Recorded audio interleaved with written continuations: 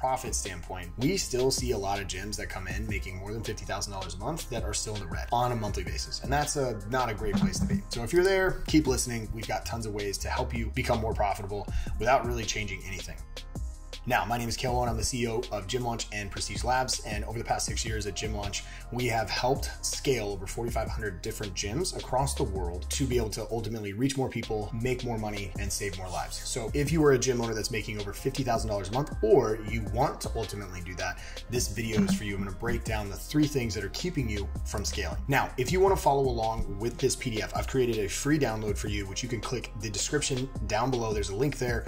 Download it for free, utilize it. We're giving it away. These are all the things that we teach our clients and that they use, and we've developed over the last 6 years, even longer actually, and looking at the industry and all the data that we see.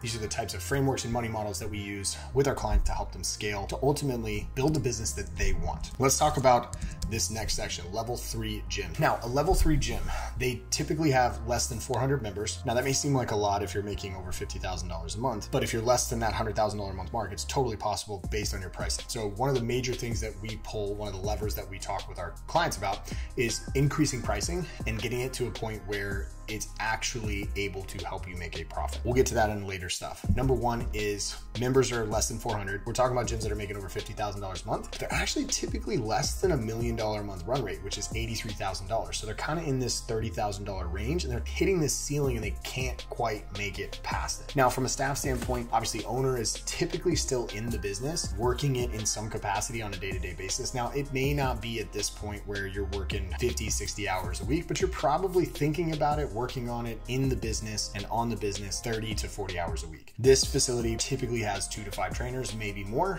depending on how many people you're trading memberships with. You have a manager, typically a salesperson at this point, and admin / front desk. Now, what's fascinating about this is from a profit standpoint, business profit, we still see a lot of gyms that come in making more than $50,000 a month that are still in the red on a monthly basis. And that's not a great place to be. So if you're there, keep listening. We've got tons of ways to help you become more profitable without really changing anything. We'll see it up to roughly 15, maybe sometimes 20K, but typically we see it at the 15K mark is the cap at this point of someone pulling profit out of the business. Now, for many of you, if you're at a lower level, you may be thinking this is amazing. However, at the same time, there's a piece of this when you run the actual math and the time and the investment that's needed in this with the liabilities included, you typically want to be able to pull out more. And it's totally possible to actually pull out $15,000 to $20,000 a month from a $45,000 a month gym rather than a $1 million gym. When we look at these, we want to be maximizing for profit and setting our business up to be sustainable. The 3 reasons why gyms here can't scale and become highly profitable. Number 1,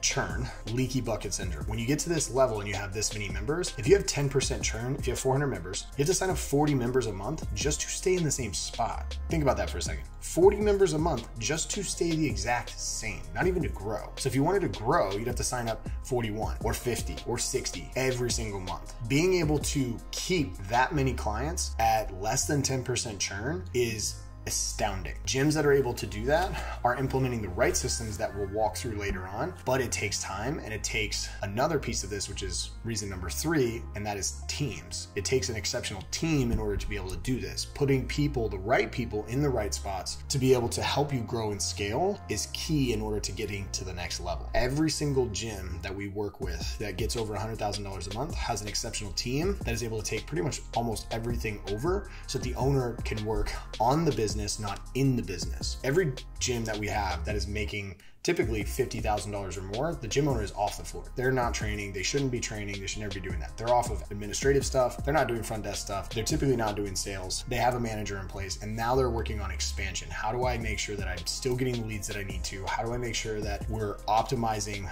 all the systems that we have? Focusing on the second piece, which is expansion revenue. So expansion revenue briefly is making your current clients worth more to you. That's it. Taking a client that's in large group training and moving them into semi-private training. Adding in what we call hybrid, monetizing on custom nutrition and accountability for your clients to give them custom nutrition plans, hold them more accountable to get them better results. That is typically in addition to their training. That can also be used as an online component. It's very important to understand that we don't implement that until we have certain pieces in place. And then there's a very important piece of this that most gyms are missing out on, and this is the easiest way to increase revenue and pure profit per member. And I'm shocked that gyms don't do this because it's right there out in the open for everyone. And if you're not doing this, you're literally potentially missing out on tens of thousands, potentially hundreds of thousands of dollars of pure profit every single year. And that is selling high margin products to your clients that they're already purchasing and using. They're just simply not buying it from you.